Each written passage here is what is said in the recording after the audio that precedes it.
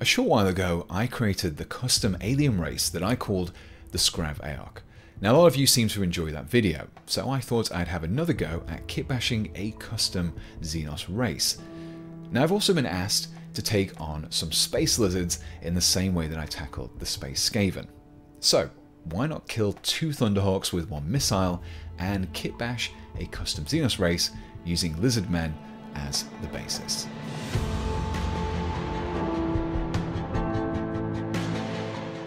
But first, let's hear from the sponsors of this video. War Thunder, the most comprehensive vehicle combat game of its kind. With over 2,000 tanks, planes, helicopters and ships at your disposal, get ready to dive into dynamic, combined arms PvP battles. Every vehicle in War Thunder has been meticulously detailed and modelled right down to their individual components, but the realism doesn't end there. With a collection of vehicles spanning over 100 years of development from the 1920s to the present day, means you can take command of one of my favourite tanks, the British Centurion, arguably one of the world's first MBTs. War Thunder also features authentic vehicle damage with the game's dynamic damage model, ensuring that no two battles are ever the same. On top of this, you can also customize your vehicles with hundreds of camouflages, historical markings, and 3D decorators like bushes and equipment. And the best part? You can play for free. Experience stunning 4K graphics, authentic sound effects, and beautiful music on PC, Xbox Series X and S, PlayStation 5, as well as the previous console generation.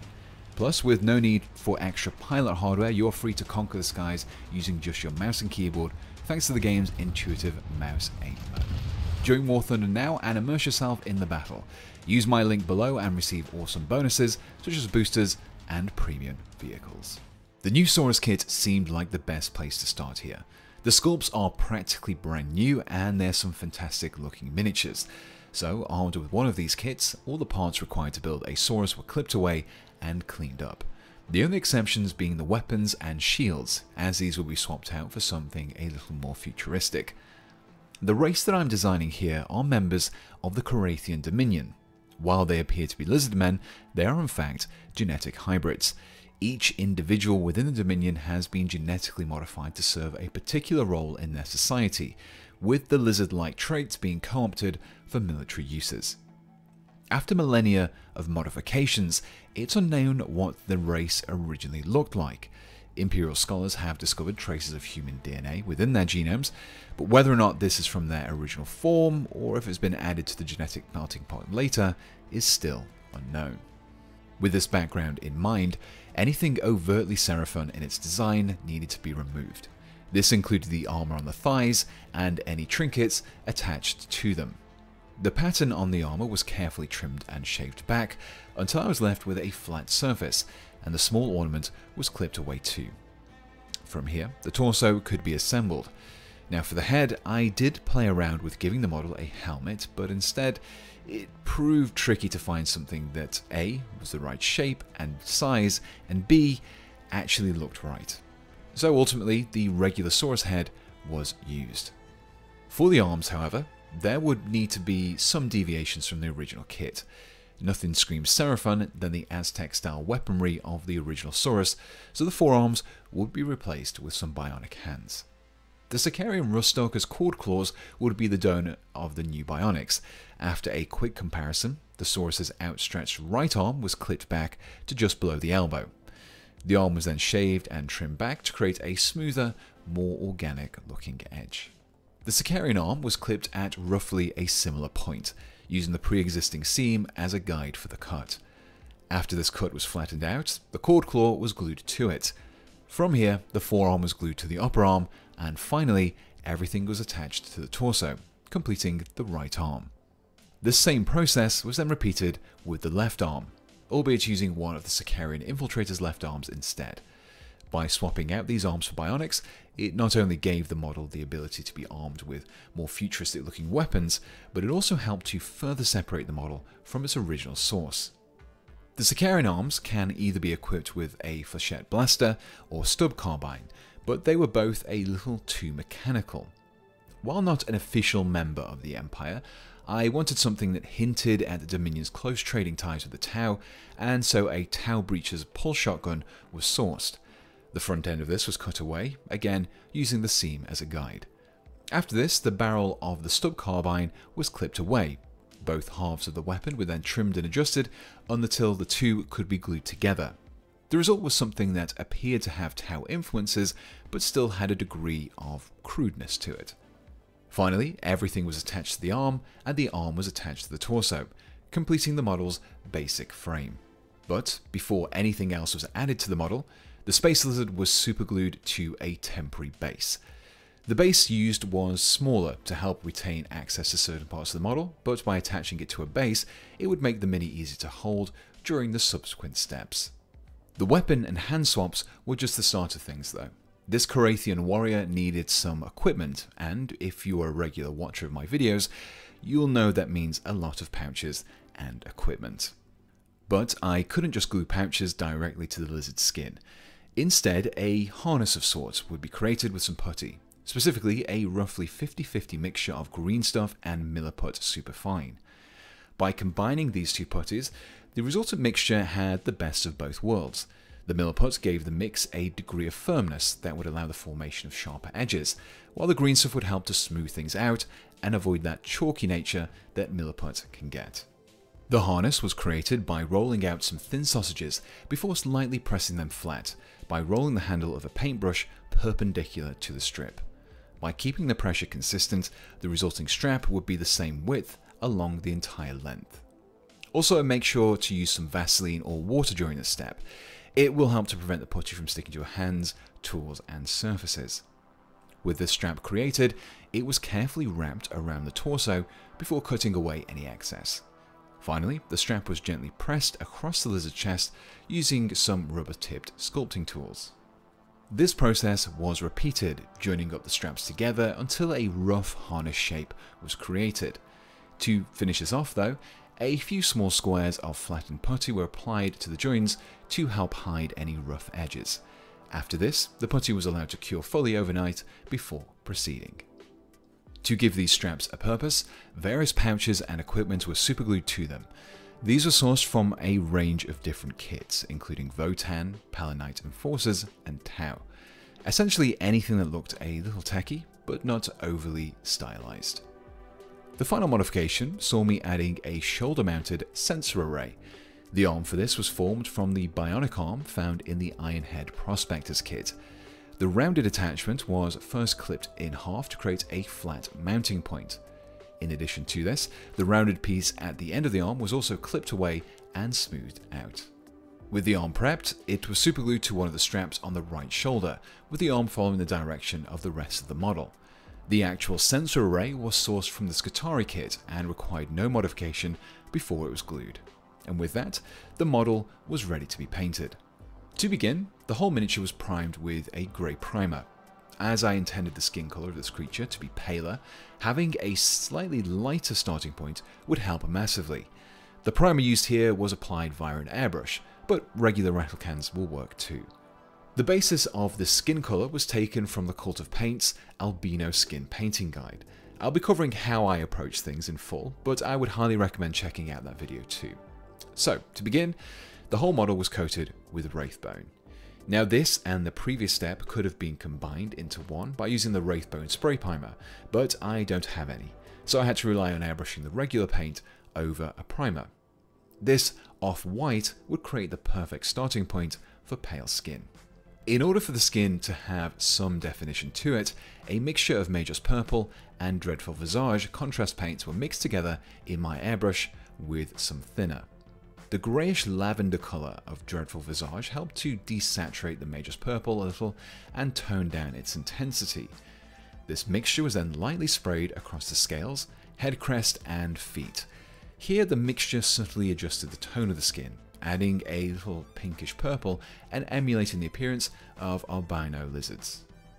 This exact same mixture was then applied with a brush directly into the recesses of the scales.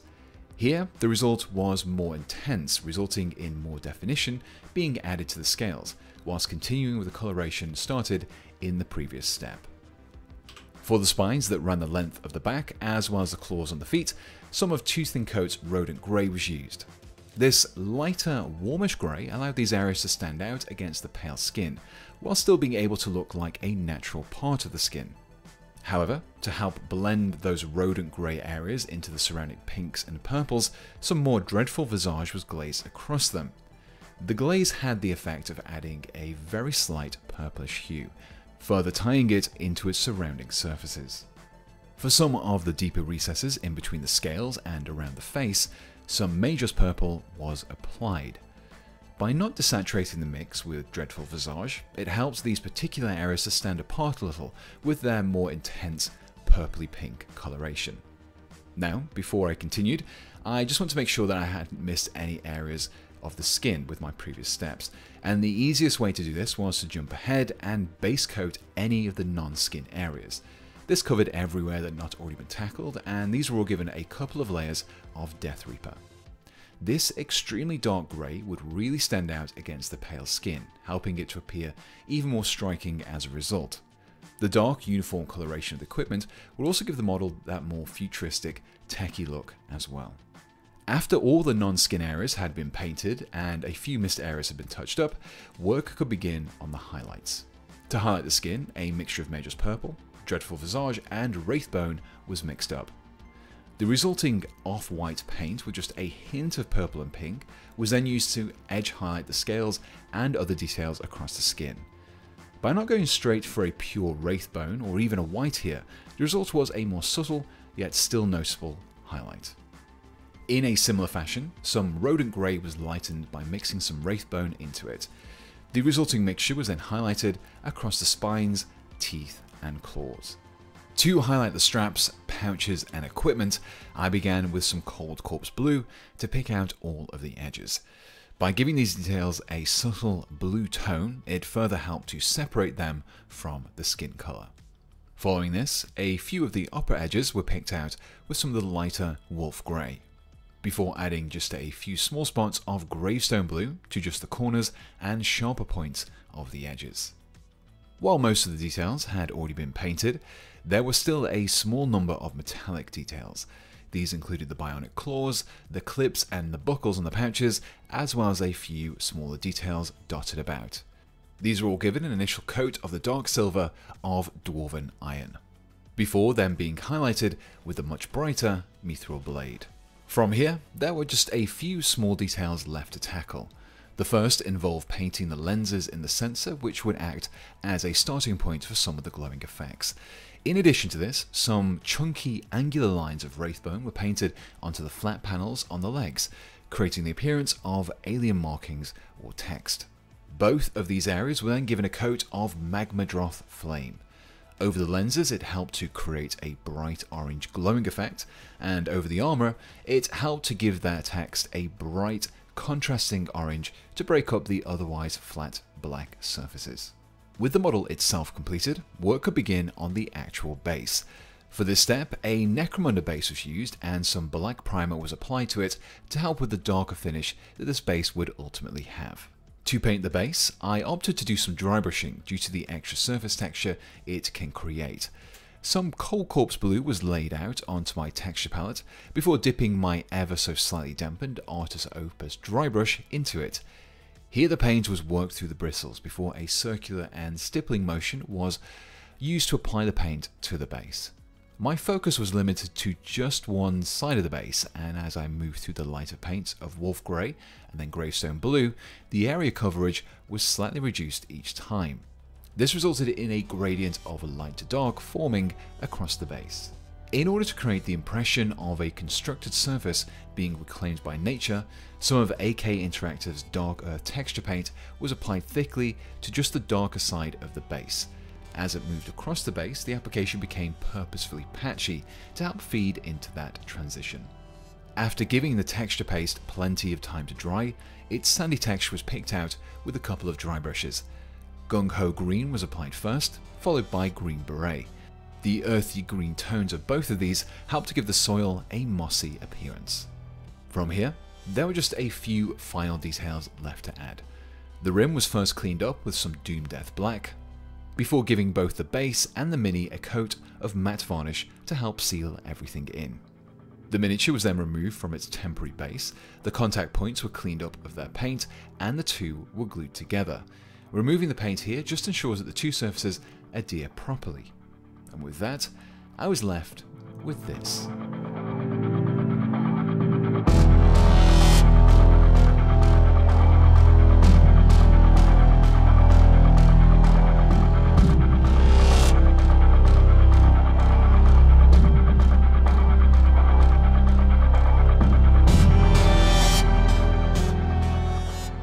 And here we have the finished member of the Chirathian Dominion's military forces.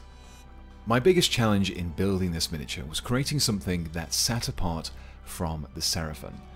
I've seen a number of conversions that have recreated Space Seraphon by referencing their creation by the old ones. These tend to retain most of their Seraphon design or borrow heavily from Necron components. With this, I didn't want the result to just look like a sci-fi rendition of an Age of Sigmar race, and instead be something of its own. And while I certainly could have taken things further, I do think that I've managed to achieve this. The more human-looking equipment plays a part in this and helps to give the model the appearance of being a humanoid lizard, rather than something that is specifically related to the Seraphon. Like with my previous Scrav Aok build, it was pretty fun building something new here. Not having to rely on any established lore and instead building my own background is not only liberating, but also offers its own set of challenges. But still, I definitely recommend giving a Custom Xenos race a go yourself. Now, whether or not you build one of these Chirathians yourself, hopefully this guide will have something that you found useful for your own projects.